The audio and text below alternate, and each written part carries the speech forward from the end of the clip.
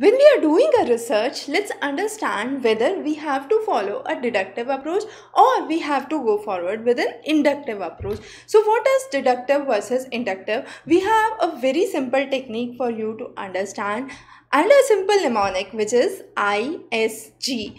ISG implies inductive approach moves from specific to general, and since inductive is specific to general, you can understand that the deductive approach would be from general to specific.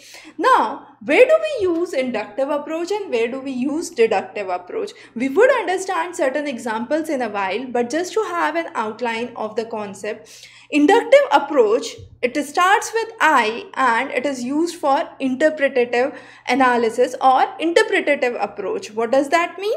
When there is a concept which is too much theoretical, we could say, what we use is a inductive approach. So under inductive approach, usually fieldwork, observations, case studies are part of it, and it is much more open-ended. You have lot of chances of exploration because you are moving from specific things and you are trying to go towards a general theory. However, when we talk about positivist approach, it is deductive in nature. Now this positivist approach, what do we mean?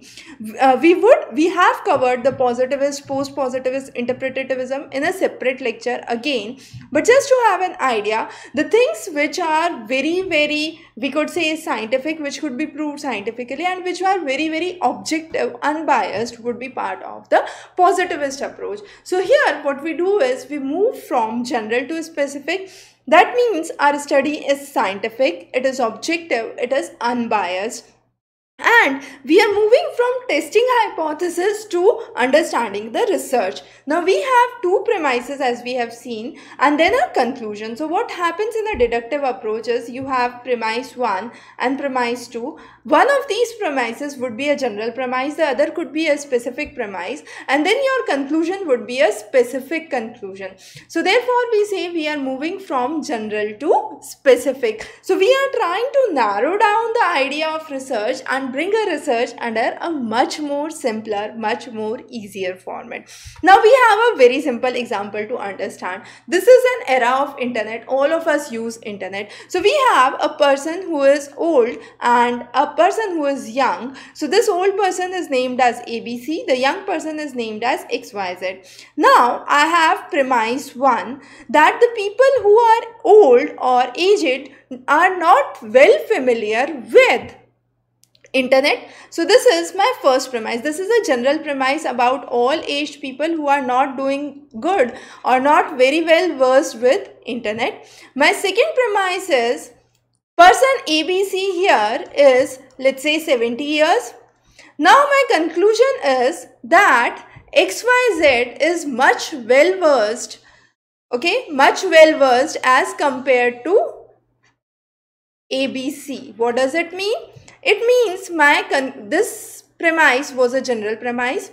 My second premise was a specific premise about this person, and the conclusion is again specific, comparing XYZ with ABC and saying that XYZ is young and therefore is better versed with internet as compared to ABC. Now this is what I'm moving from a deductive approach to I'm moving from general to a specific aspect, and therefore it is a deductive approach. So this is an example of deductive approach. With the same format that we have here, let's understand the idea for an inductive approach. Now for the inductive approach, I say ABC and his friends, all who are above 70 years that we considered, are not users of internet. Okay, so ABC himself, who is 70 plus, is not a user of internet or not well versed with internet. Friends of ABC who are 70 plus are also not users of internet. Now these are two of the premises that I have, which are specific about ABC and his friends. But with this, I can bring up a conclusion which is a generalized conclusion saying that all people who are 70 plus are not well versed with using internet. Now this is what I'm moving from the specific premises to a general conclusion, and therefore it is specific to general, and we say this is an inductive approach. So with the same scenario, we understood how we come to how we have a deductive approach or a inductive approach. So whenever you are doing your research, you are proceeding with your research, you need to understand what kind of studies you would take into account, and based on it you would decide whether it would be an inductive approach or a deductive approach that you would be using while doing the research. Now let's understand both of these one by one with certain examples. So my first example is with the inductive approach. Now I have my friend Monkey here. He makes certain observation. He sees an apple falling. He sees some of the banana falling, some of the papayas falling.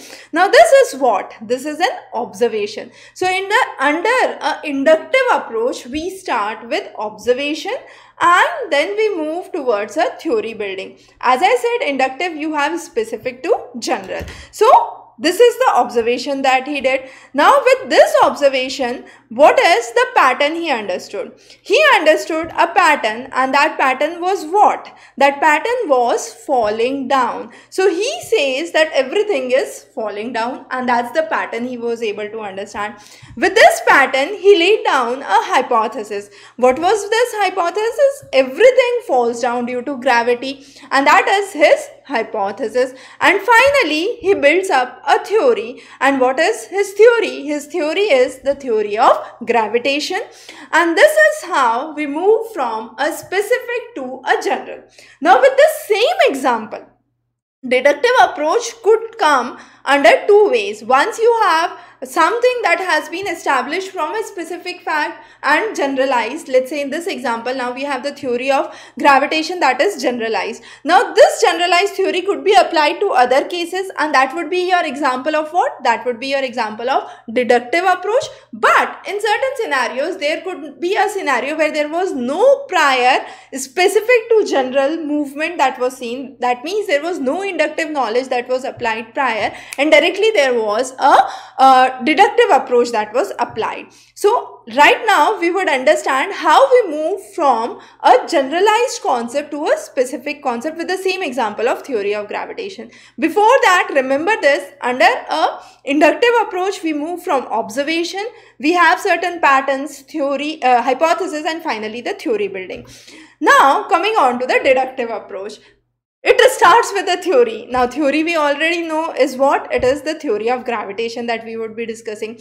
Now from this theory of gravitation, a hypothesis has been propounded. But this hypothesis is not the same hypothesis that we said previously. From the same concept of theory of gravitation, we are having a different hypothesis that says moon revolves around the earth due to gravity. Otherwise it would fly off. So it maintains this orbit. Why? It maintains this orbit because of the gravity. Now, what was the observation that was done? The observation was the path of the moon and the forces on the moon. So what path the moon is following and what are the forces that are applicable on moon, which are helping it to maintain or to remain in the orbit. So that is the observation that was done. And finally, what was the confirmation that was laid down? The confirmation that was laid down was moon revolves because the force of gravity equates with the centrifugal force, and therefore it does not allow the moon to fly off the orbit. And that is how we understand a deductive approach. Now, as we said, this deductive approach was evolved from where? This deductive approach evolved from the initial inductive approach, where we said we have a specific to general movement, and here we have a movement which is general to specific. We have the theory that we understood, and from that theory we are talking about the specific things. Now coming up to a separate example, a totally different example which did not had an inductive approach that was applied prior to it. So let's say we have the theory of relativity with us. Now with this theory of relativity, Einstein gave a hypothesis which was E is equal to mc square. Now what was the observation that was laid? The observation was laid in the cases of nuclear reactors, and finally what was the confirmation that was laid down? The confirmation that was laid down is the mass is converted into energy in the nuclear reactors. Now this theory of relativity started directly on the pen. There was no inductive approach that was seen prior to it. So understood the idea, where we have a case where we evolved the deductive approach initially from an inductive approach. and a separate scenario where there was no inductive approach prior to it, and directly we had the theory that came up. Just for example, it was the theory of relativity. Now, understanding a very quick summary of it, when we use a deductive approach, what do we actually understand? We understand that we are trying to deduce the hypothesis, then we formulate the hypothesis, test that hypothesis, examine what are the outcomes, and finally lay down our confirmation. And if required, there is modifications in the theory, we can definitely move forward with those modifications if the hypothesis is not confirmed. So those were some of the key aspects that we understood under the inductive approach and the deductive approach. Let's repeat again a quick summary. Deductive approach is used for positivist theories, positivist approach. Inductive is used in interpretative approach, so it's used in field observation, field studies, observation case studies. However, positivist approach, where we use deductive approach, is much more scientific, it's much more objective and much more unbiased. So that was a basic difference between the two, and we would be coming up with many more such interesting concepts in the upcoming sessions. So stay tuned for many more updates from our side. Have a wonderful day ahead.